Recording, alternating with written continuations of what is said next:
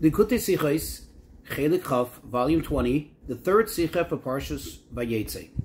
This Sicha will explain how the purpose, the ultimate purpose of the entire creation and all the goyim that are in this world is for the purpose of assisting us, Bnei Yisrael, in fulfilling our Torah mitzvahs, and how through this they become all blessed. That is the creation and all the nations of the world.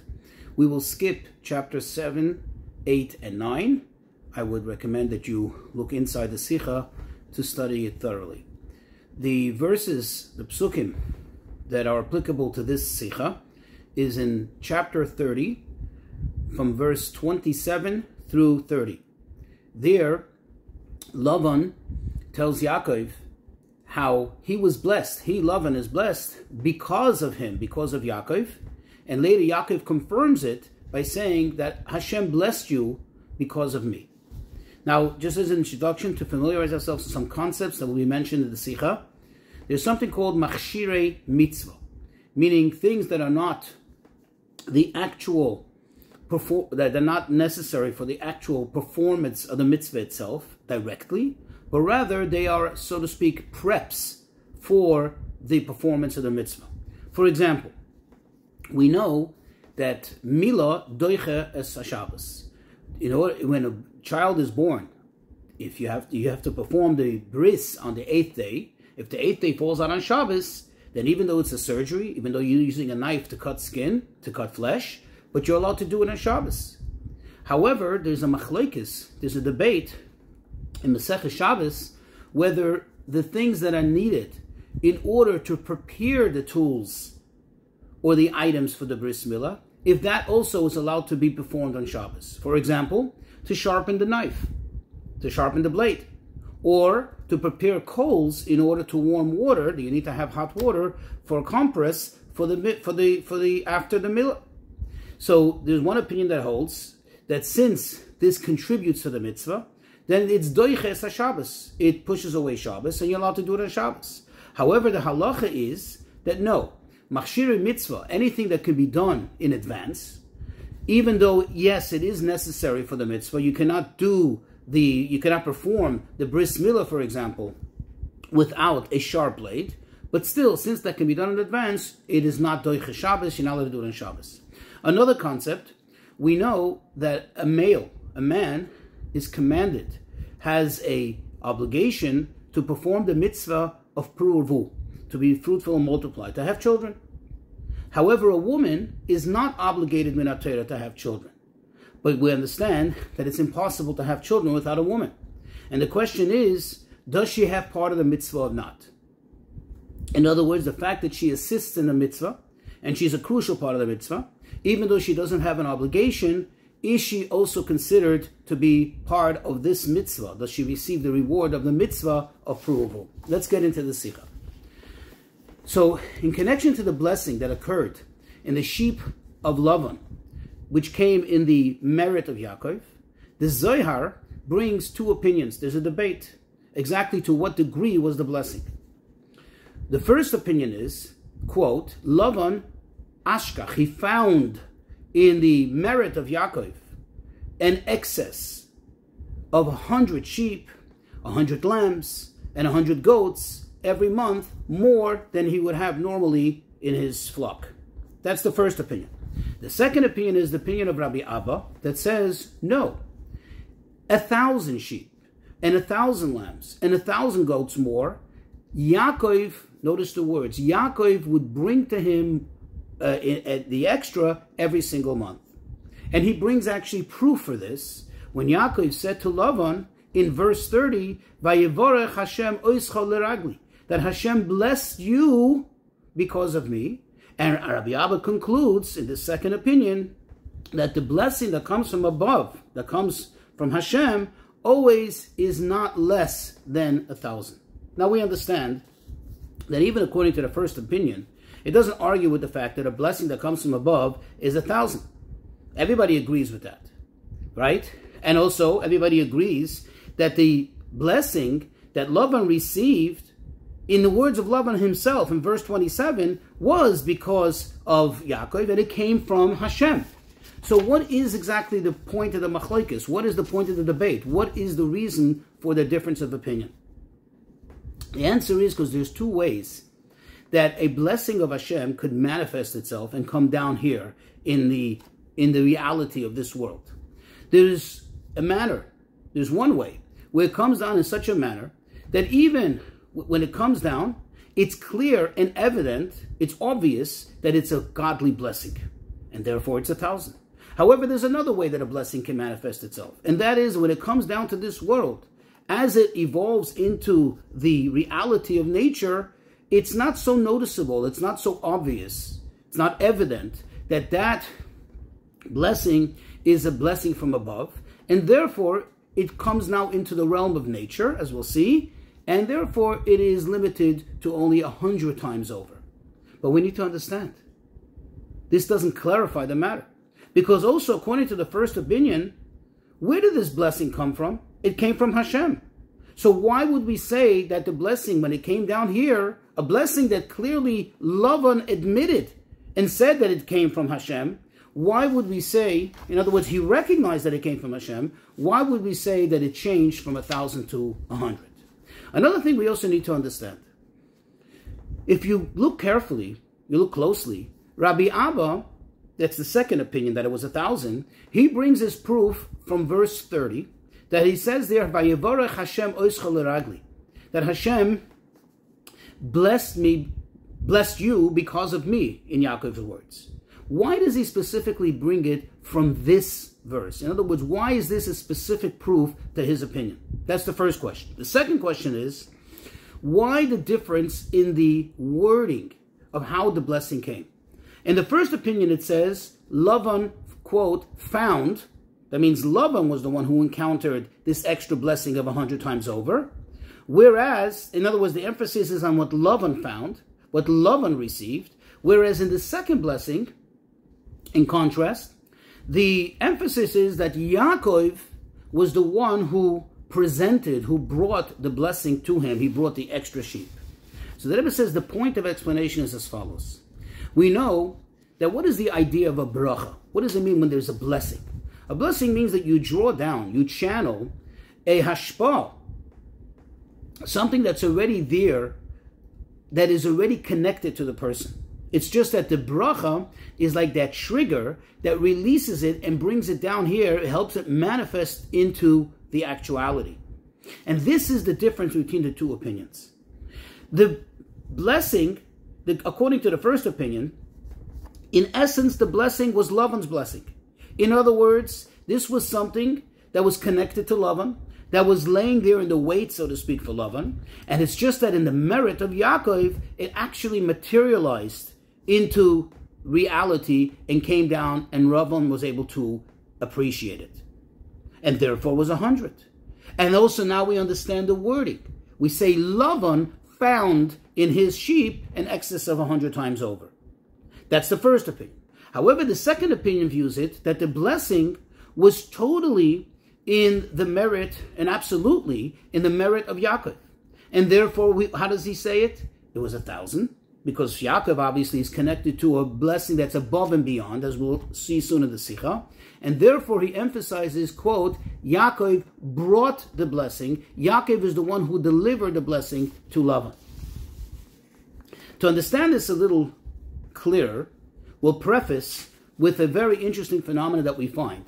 That it's brought down that wherever the tzaddikim come to, whenever righteous people come to a certain place, that place becomes blessed. And the question is why? What brings the blessing exactly?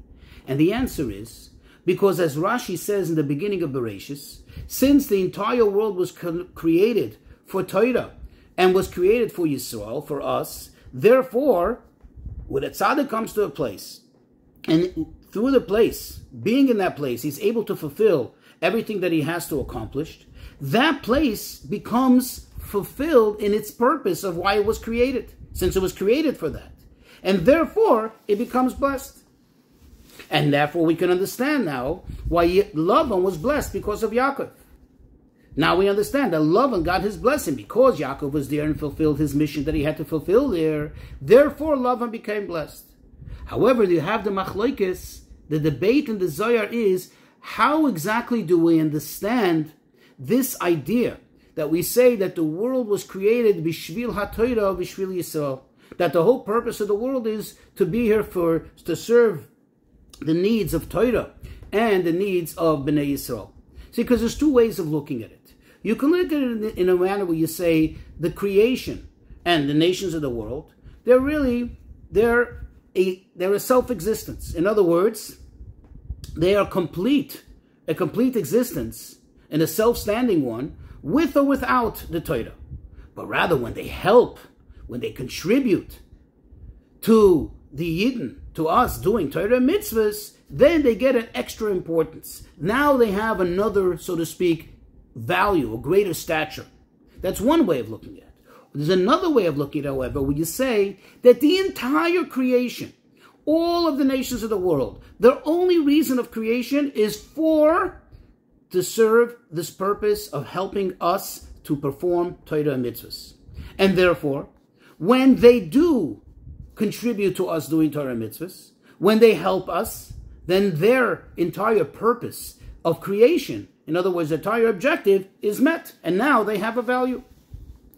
To understand this deeper, it's basically along the lines of the machlokes that we explained, the debate what we explained in the introduction, when it comes to machshirei mitzvahs, those things that are not the actual performance of the mitzvah itself, but rather contributing factors, meaning they're used in this prep stages of the mitzvah. Certainly you need them, they're crucial, but they're not the mitzvah itself. And the debate was, does this push off Shabbos or not? Rabbi Eliezer holds that since you cannot do the mitzvah without this prep, so this prep becomes part of the mitzvah. However, the halacha is that true, you need to have this prep. Indeed, you cannot do without it. You cannot have a sharpened knife without sharpening it.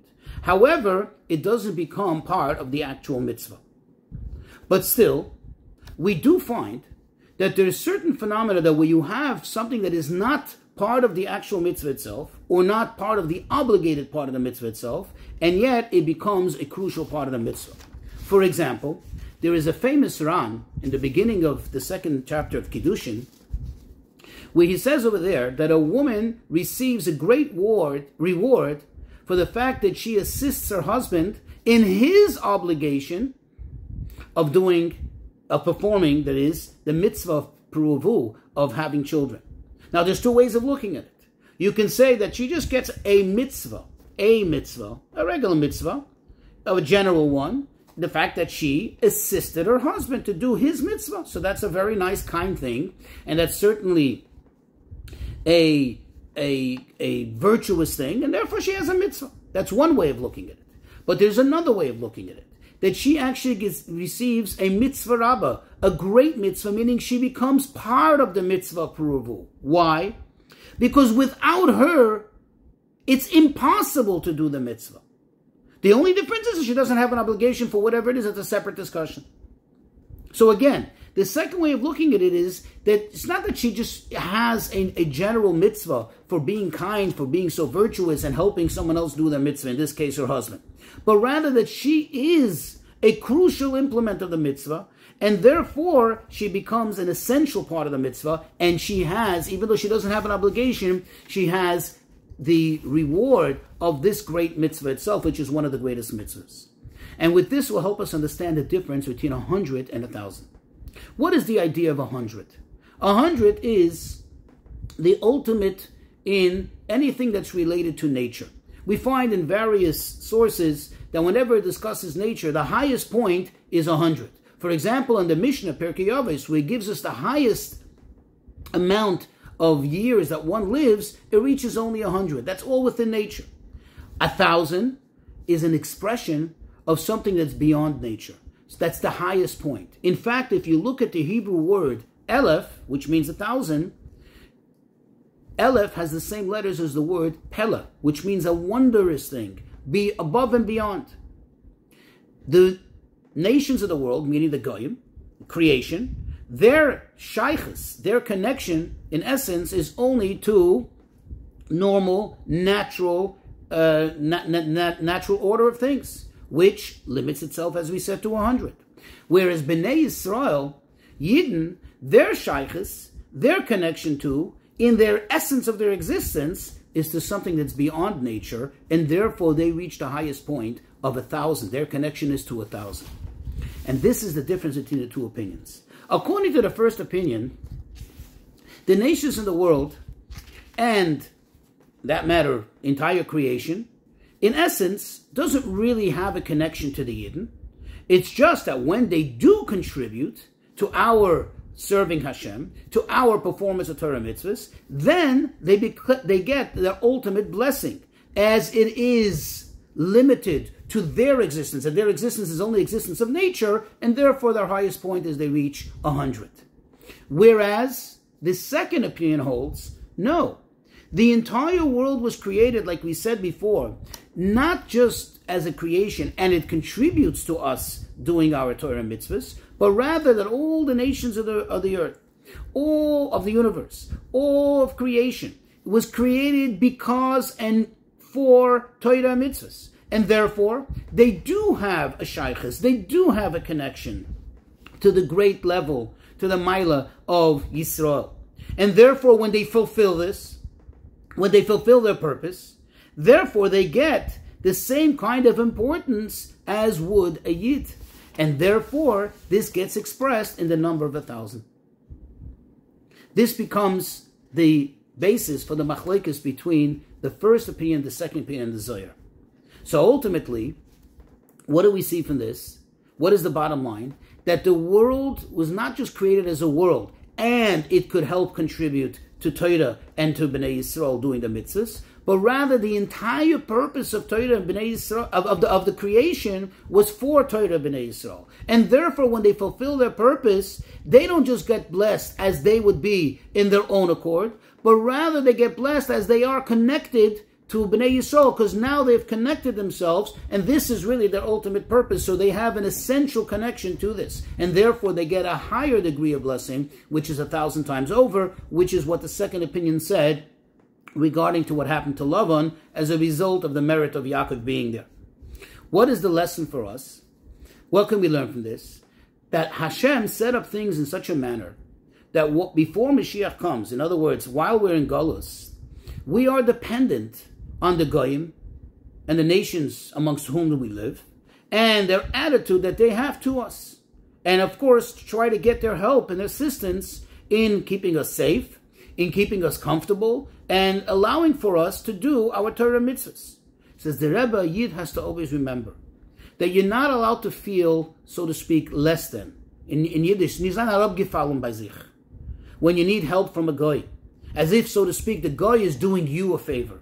No.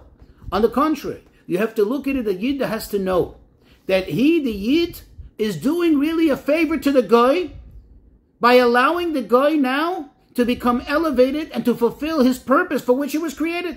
So when the Goy helps you, he's not doing you a favor. Essentially, you're doing him a favor by now allowing him, giving him the opportunity to fulfill the purpose of his creation. And through this, the Goy becomes blessed, just like Lavan himself admitted, Vayivarcheni Hashem b'galecha, that Hashem blessed me because of you, meaning in your merit. I would have not been blessed like this. You, because you're here, because I assisted you, because you allowed you to live here, and so on and so forth, I became blessed. And the Rebbe brings to this also what the Mittler Rebbe explains, that we see this, how this manifests itself, is that wherever most of the Jewish population lives, meaning the greatest number of Jews live, that country usually is the strongest and the greatest, and they even are the most fearsome country of all. And we've seen it throughout generations. In fact, in the times of the Mittler Rebbe, you could say that that was Russia. It was one of the greatest empires. It was one of the greatest meluchas. However, when that changes, and that shifts, and the Yidden now, most of the Yidden, or a great majority of the Jewish population live elsewhere, as is in our times in the United States of America, then that becomes the superpower. That place becomes blessed, and that place becomes elevated in stature as a result of that.